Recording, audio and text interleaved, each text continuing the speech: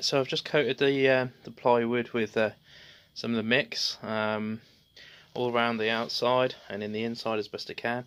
Got some of this just plastic. It's just a bin liner cut in half, just to protect it, stop it from dripping everywhere. Which I'm getting a bit close to doing here, just along this edge. But what I'll do now is lay up this this mat on top, and then start bedding it down with the resin.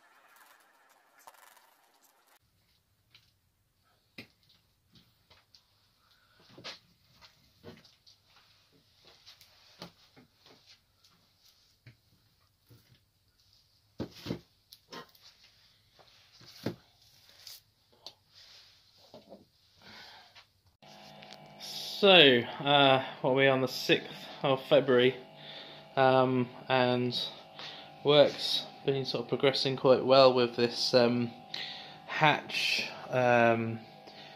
sort of plate, if you like, for the new Houdini hatch. I've flow coated this a couple of times. The bottom is been yeah, kind of. I've just coated it with resin. Okay, so start off 12mm ply, and then it's got a coat of resin underneath, and then some woven cloth on the top, resined on. So the strength is on the top with the woven cloth, and then the underside is more for preparation for the flow coat. I just putting some resin, polyester resin on. So the flow coat, there's 2 coats of flow coat on top.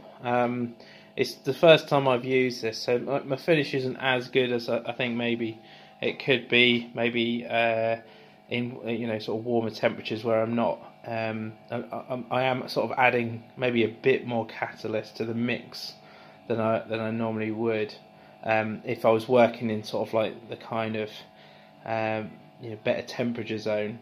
So I haven't got much in the way of working time. I've probably got like 10 minutes or something, but it's my first time using it, and I think the trick with this, and I haven't had too many goes to be honest, the trick with this seems to be you sort of pour it sort of on equal amounts round your sort of area, and then you just lay it out. It's not really a kind of painting exercise, it's kind of just, you kind of just get it around the, covered the area that you're after, and then just leave it.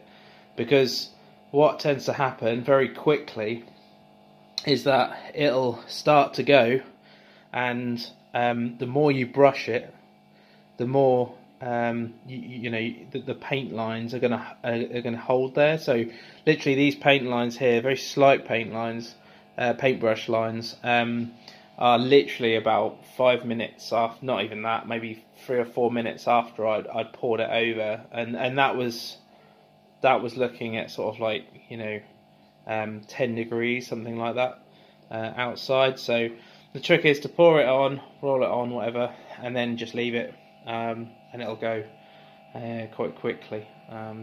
So not too bad a finish. I'm not going to go mad on this because the main thing is the strength. I wasn't actually going to do the flow coating. I was just going to leave it sort of with that kind of plywood look, which I kind of liked.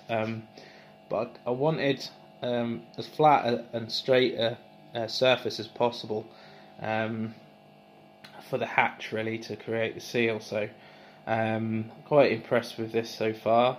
There is a little bit of play with the hatch entrance, but I'll have to just Sikaflex that in, and well, it's not Sikaflex actually, it's non-setting butyl sealing compound that they've supplied me with.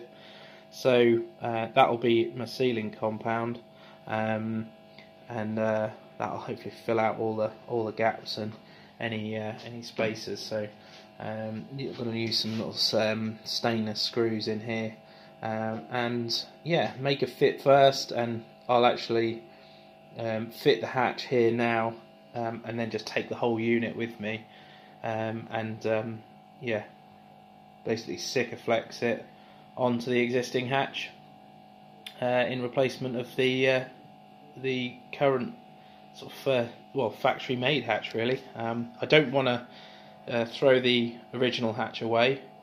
I'm gonna bring it back and sort of do a bit of work to it so it's available if I ever wanted to put it back on again for whatever reason. Yeah, we'll see how it goes.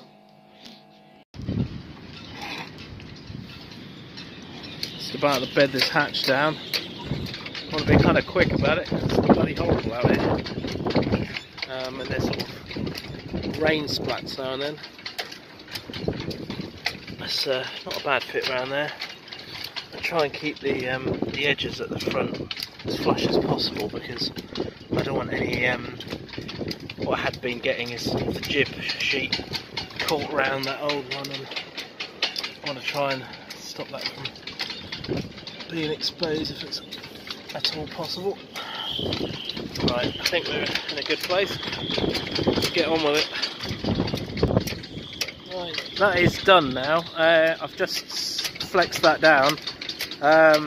It's gnarly as anything. It's just wind has picked up big time.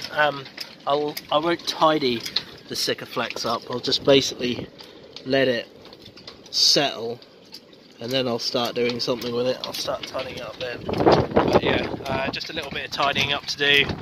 This screw did kind of make a mess of the resin and the top and the flow coat, so I'm just going to have to put a little bit of filler repair on top of that just to make it look a bit better.